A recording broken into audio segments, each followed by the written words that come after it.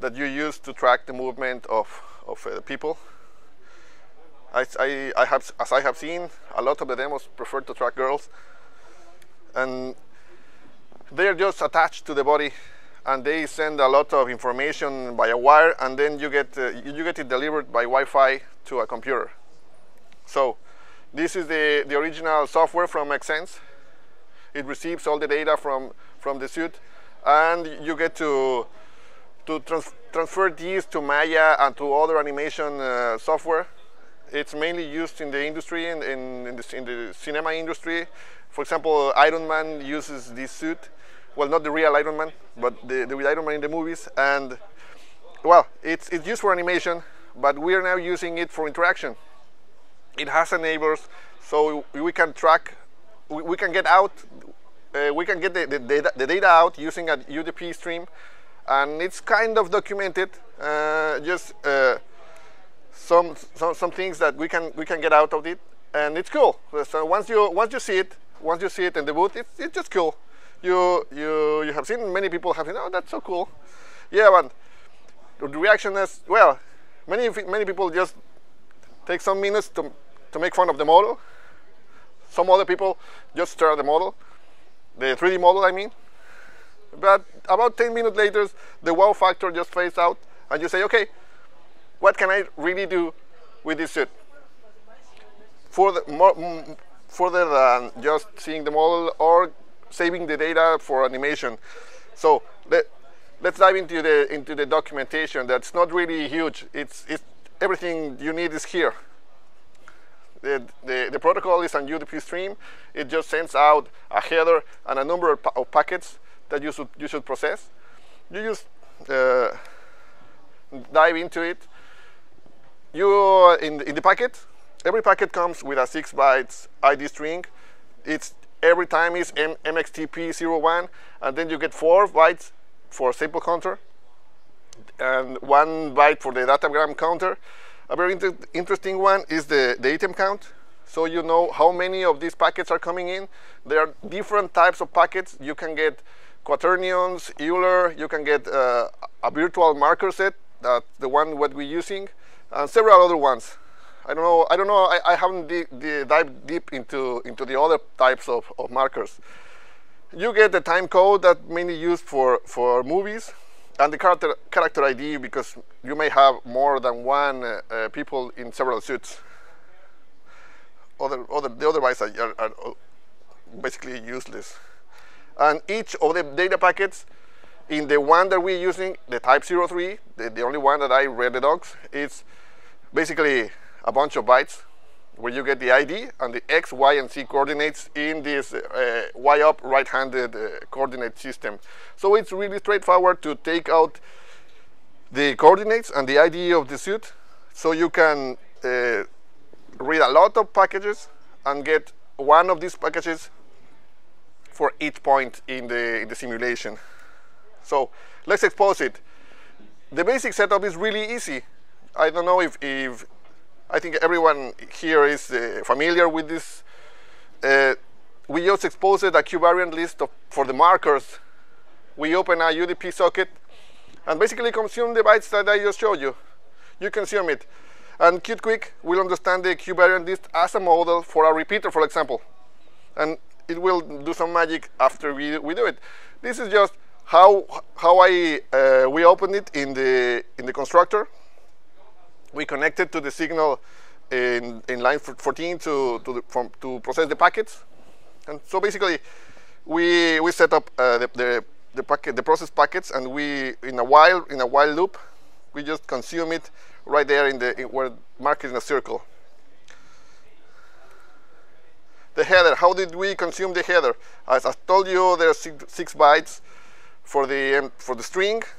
That's right there, and then the datagram count, and what's just marked there is the type of, well, it's the bundle type, the post-optical that we're consuming in the demo, and we just process it with a parse marker function that will create just one class.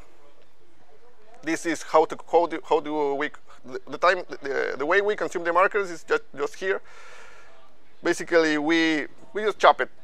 we chop bunches of 4 bytes, and we just cast them into the correct type. That's a float.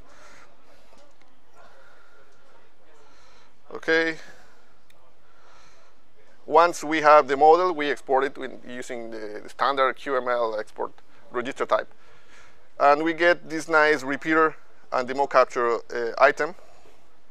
And basically that's it. We get something on the screen really easy, because the repeater consumes the data points, and the demo capture just sends them in, and we get the model on the screen. The time we spent working on this was less than 2 hours, including half an hour about staring at the model. So we get this, the demo you see in the booth. And you can do funny things just for the sake of it. You can pre-record the session. You can see Robert, he's right there. That's the face of him. And you can do a lot of funny things with this. This is just 2D. What you're seeing this is just the X and the Y coordinates. But there was just about yesterday and today talks about Qt3D. And you can do a lot of interesting things here with Qt3D. I just processed the marker set in optical marker set, but you can get the quaternions, and you can fit all the data straight into Qt3D and do more interesting thing with this. What we're doing now is to integrate this into a big multi-touch wall that we have, the 8-meter multi-touch wall that is quite big. I don't know the measure in imperial units, but it's quite big. Trust me. We're trying to do VR without glasses. We try to do immersive VR using the suit, but you don't have to use the glasses. You just stand in front of this glass, and this can be like the only thing that is between you and this immersive world. You can do interaction. Those red things are the markers, and we can do with Qt3D a lot of interesting things. This is just a talk to get you interested into VR, into motion capture. We can share data for this. If you need to integrate something, we can share data. And of course, the code is very simple, and we can put it on GitHub if someone is interested. Of course, the most difficult thing here to get is the suit. That's maybe $13,000 or $14,000, but hey, that's not so much. So this is the talk. If somebody has any questions, I will be happy to answer them. But it's just chopping bytes, reading them, and it's mainly for fun. Right now, we are not in the next phase yet. We did this last week. We tweeted about it. We make fun of our friend here, and that escalated too high that we were invited to the booth at Qt Company. So thank you for listening. I'm Ariel, and I work at EDIS.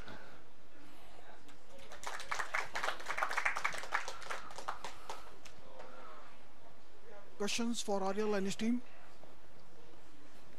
There, 2 questions there.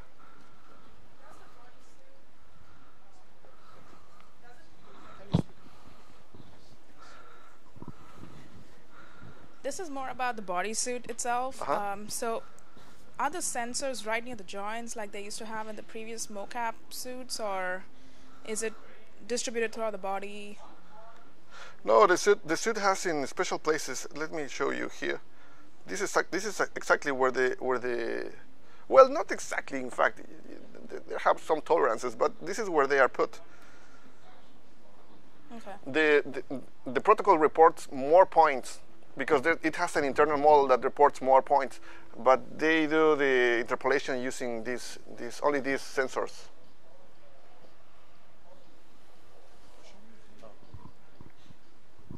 Is there any? I saw you use a bunch of low-level serialization stuff. Is there any Qt stuff that could do that even faster? The serialization. The serialization? In and out of the network, you did like endian stuff and low-level stuff. You mean for the chopping of the bytes? Yeah.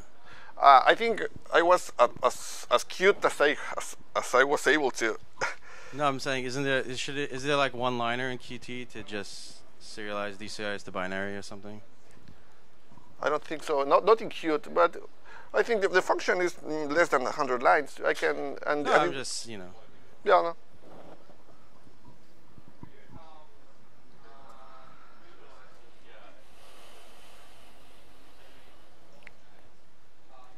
So if you have no more questions, we can call it a day for this session.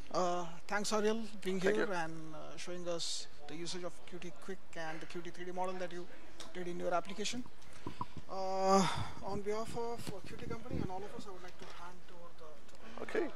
Now I have two of them. by Kevin Kelly. He was one of the featured speakers on day one, I believe. Thank you very much.